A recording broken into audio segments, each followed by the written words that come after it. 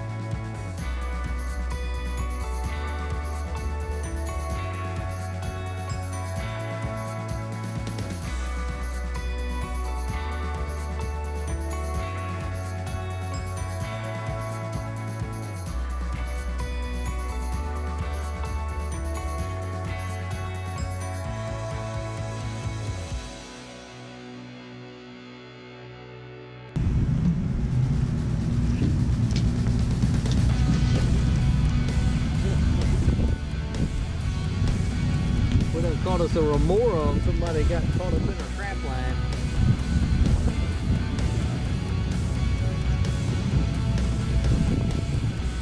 We're gonna let him go.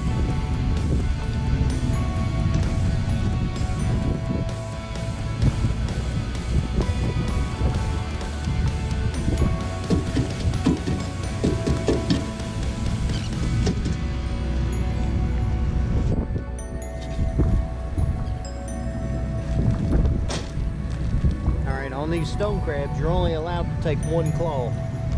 I believe that's the thing. I don't think you could take two. What I'm gonna do is put them on ice, cool them down, and then I'm gonna pop the claw off.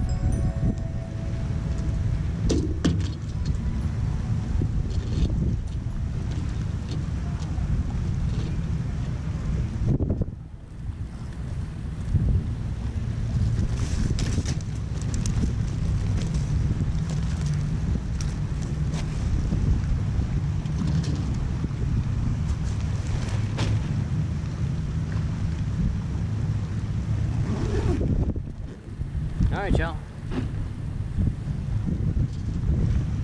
Where somebody was fishing, got caught up in her line, broke off.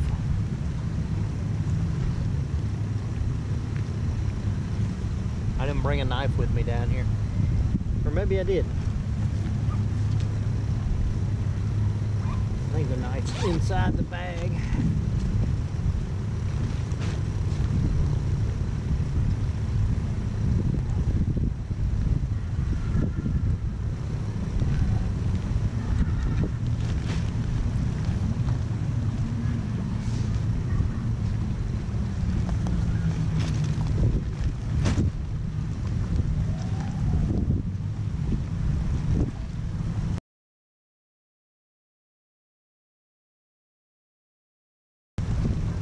We'll have to come down here and cut this off in a little bit.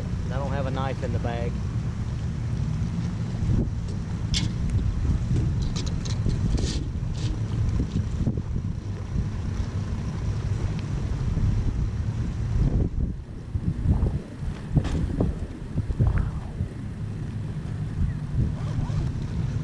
All right, let's head back upstairs.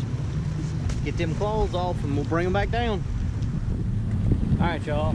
We went and harvested one claw off of each stone crab. We're gonna let them go. Like I say, I put them on ice, that way I didn't have to worry about getting pinched.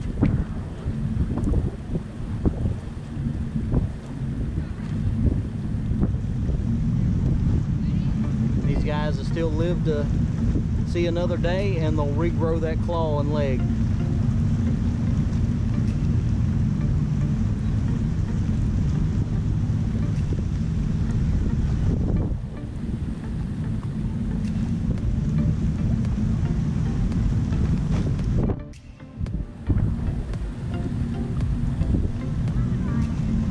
Got some hermit crabs that were in the trap. Dump this ice out.